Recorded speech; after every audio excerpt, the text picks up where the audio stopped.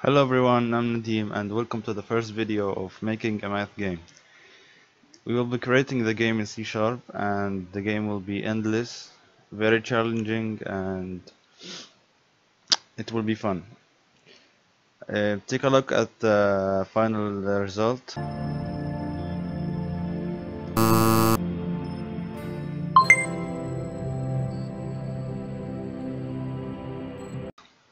And let's get started in the video.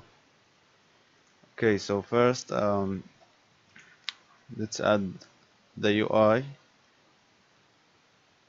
So we add canvas and raw images as bars. So first of all, I want to create empty game object and call it bars, and then add the raw image and okay, I have this here. I will call it bar 1 and let's scale it down like this. Let's see how it looks. Okay, cool. So in this tutorial we'll be doing we'll be making the bars move right and left until they reach the edges and then reverse their speed. So we will need box collider, two-dimensional, and a rigid body, 2D. So let's just scale the box collider so it fits the bar. So 100 by, and the Y is 10 or also 100. Okay, so as you can see it fills the bar, and we'll have to create walls for the edges. So we'll create another raw image. We'll call it wall 1 and add box collider 2D and just to the edge, then scale it 100 and the Y is 1000. Okay, and we want a rigid body, of course. So we will set the gravity to 0 and we will freeze the X position and Y so it doesn't move, and we'll go ahead and duplicate it and to the other edge. Okay, so let's see how it looks like. I'll just then set this to 0 and do the same with this to the right and position 0. So I'll check it out right now. Okay, so disable the raw images component so it will be invisible. Okay, so now let's make the bar move. So we'll call it move bar.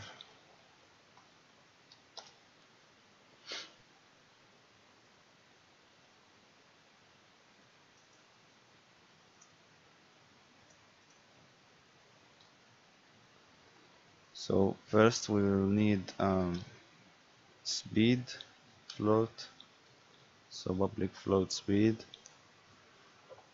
and I guess pretty much that's it. And we need a void on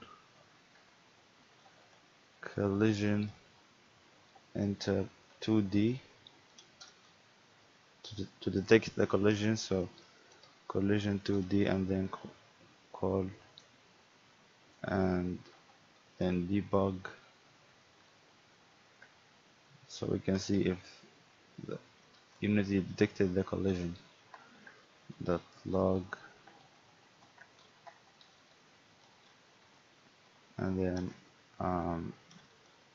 collide it. Okay, and of course we have to reverse the speed. So speed equals speed times -1. Okay, so let's make the speed 10. We'll need to move the bar, so it will be like this. Game object dot transform dot position plus equals new vector 2 speed, and then 0.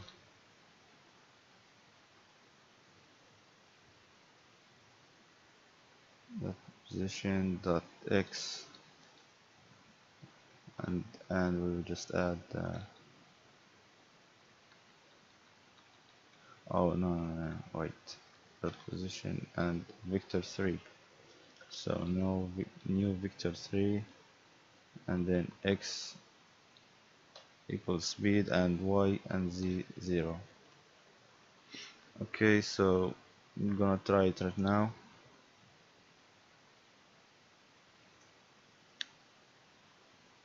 Okay, so as you can see, it says here collided, and the bar, whenever it reaches the edge, it reverses its speed. Let's see how it works in the editor. So just minimize the screen and see how it goes. 10 and then -10, 10, -10. Okay, so I'll just go ahead and duplicate the bars. We will need 5 of them, so that's 4, and here we go 5. So this is bar 2,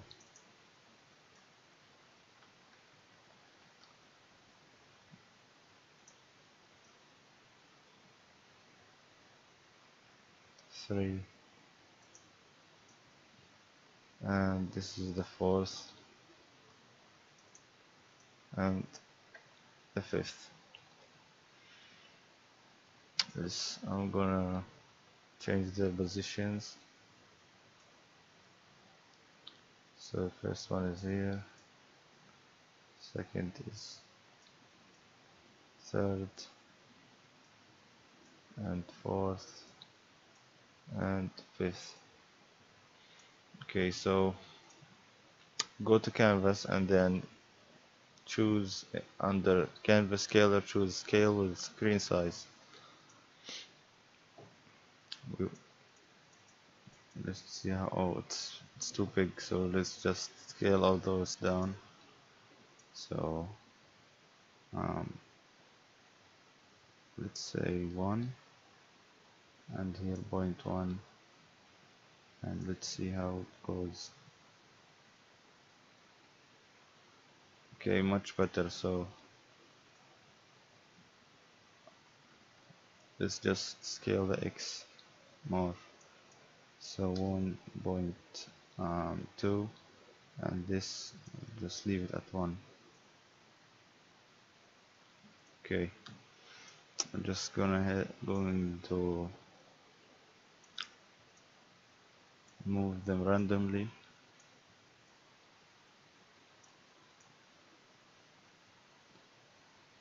And of course decrease the speed to 5.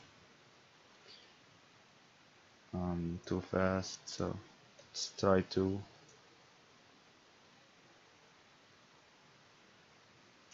I'm choosing 1 bar, wait, should be 2, or 5.